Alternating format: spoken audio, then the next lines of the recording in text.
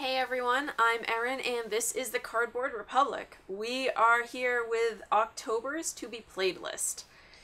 So first, let's go over how September's to be played list went. Well. So first up, we were supposed to play Steampunk Rally and we did. We totally did. It came in a little late, so we're still working on the review.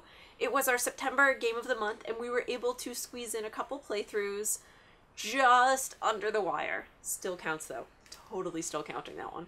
And then Seven Sevens. This is the game about sort of collecting sets of seven, but not really collecting, kind of putting them down. And anyway, sets of seven. That's all you really need to know about Seven Sevens. We did totally play this, probably like 7 times. Pawns. Because it was fun, and it was also pretty quick and pretty simple and very easy to get to the table. Nevermore, that was our next one, and we also played this. We're totally on a roll. Nailed it. Nevermore is a poker variant style game. So you play with cards and you're trying to score points, but you also have health. And as your health diminishes, you turn into a raven, and then it's your job to peck people to death.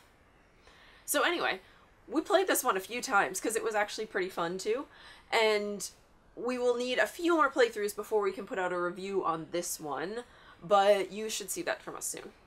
And then there was Trombone. We played that too. It's a 2-player trolley building game, and obviously it works really well for 2 players, though there was some, like, a lot of math. There was a lot of math in that one, so buyer beware. And now for our failures. Firefly. We weren't able to get this one to the table as much as I really wanted to. It's just kind of a long game, and we found that we didn't have too many nights where people were really feeling like, let's play a long game.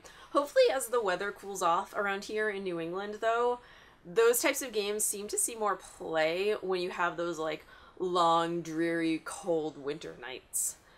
The same kind of goes for Nature of the Beast. This was our card draw game from last month, and it's still our plan to play it soon, but we weren't able to get it in September.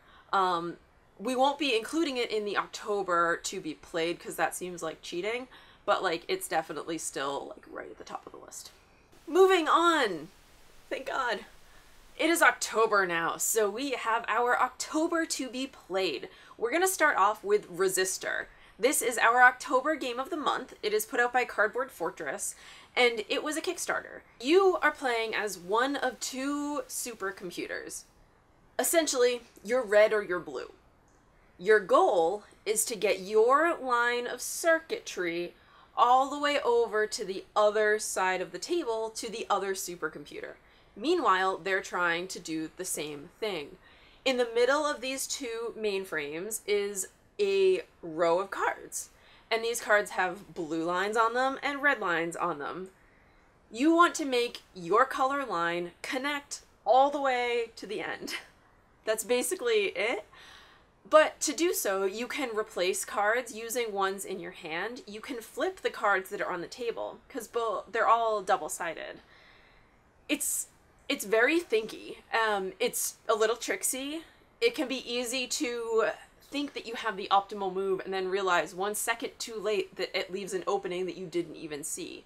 So it's very fun, but it's a little deeper than it looks. After Resistor, we want to play the Geiger expansion to Compounded. So I'm just gonna, it doesn't work so well on camera, but in person the box is actually very pretty.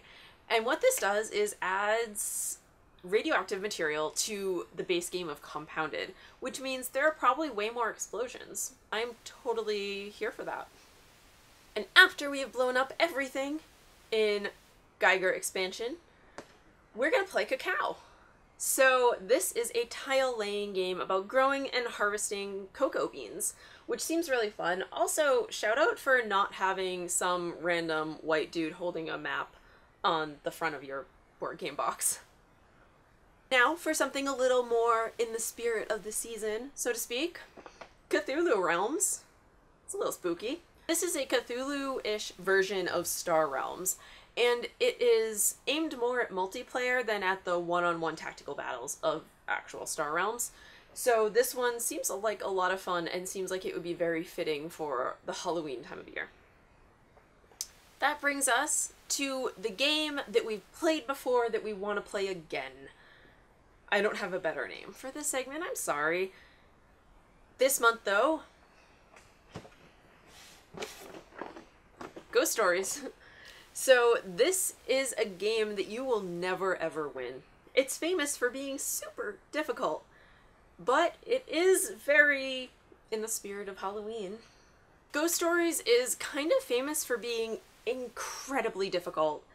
It's a game in which you are a group of samurai protecting the world from these evil spirits who are trying to take over.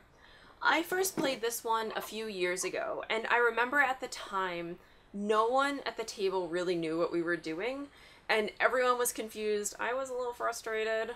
Not a great gaming experience. I didn't have a good first impression of the game. But since then, I've heard a lot about it, and I've made a lot of jokes about this game being really difficult and pretty impossible, so I kind of figure, after joking about it for years, I should probably give it another shot and see if it's really as challenging as I remember it. It is now time for our card draw portion, in which I still haven't learned how to bridge shuffle. So you get to stand here and watch me shuffle like this for like 5 minutes. Thank God for YouTube, right?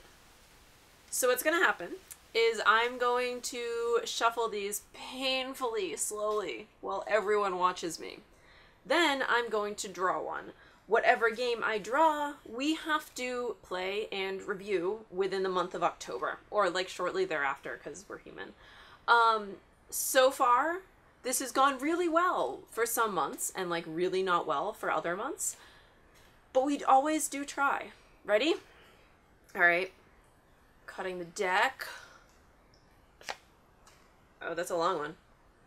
One Night Ultimate Werewolf. Grrr. One Night Ultimate Werewolf. So this is a very short game. I'm pretty happy with our selection.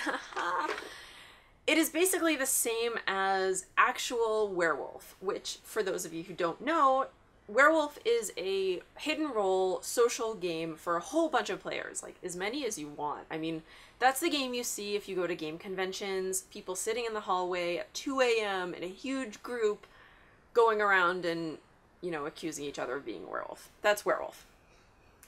One Night Ultimate Werewolf is a shortened version of that game. The original one can take place over several rounds, whereas this one is just one round.